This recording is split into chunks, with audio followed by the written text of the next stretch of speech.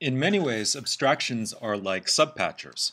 So allow me to construct something here that just creates some audio, but in easy DAC, and let's create a sine waves, which is a cycle MSP object, and we'll give it a frequency like this, and then maybe just to keep the volume in control here a little bit, we'll just do something like this. And if we hook this up,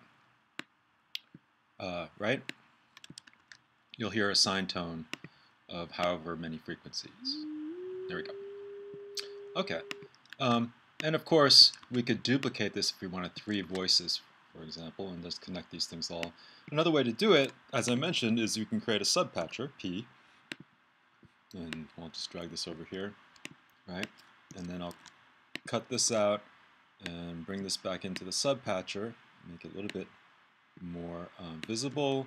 And for subpatchers, we use inlets and outlets,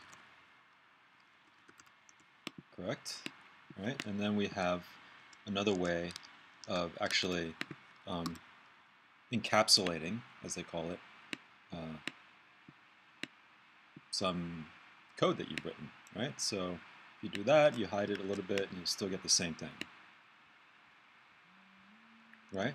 And the beautiful thing about this is that you don't get a real messy cut and paste, right? You can actually just cut and paste, or you just duplicate the subpatcher itself, and all that code gets duplicated within it.